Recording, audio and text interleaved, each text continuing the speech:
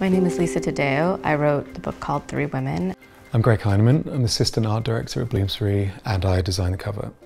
A lot of fellow authors had told me that I would not like any of my covers. And when I saw this one, it was just an instantaneous, I was like, I'm either remarkably easy to please or it's absolutely gorgeous, and I definitely think it's the latter. What I didn't want to do was come up with a treatment that sensationalized it or trivialized it either, or made it too sexual. And also was kind of quite wary of my position, of my male gaze as a designer too. So I tried about 100 covers with, I mean, it's kind of...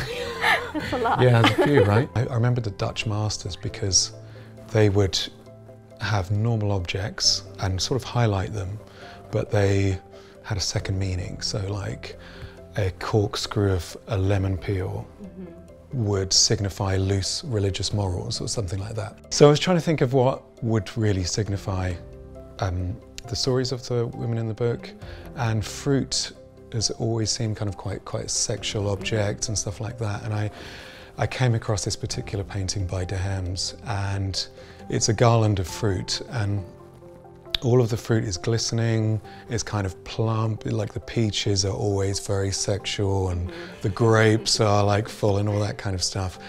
And it actually has a huge bow, like a blue silk bow around it, you can see here. And it's sort of like, it's being presented as a gift, but actually when you look closer, there are some parts of the garland that are rotting, and that sort of says, for me, that kind of symbolizes the stories of the three women.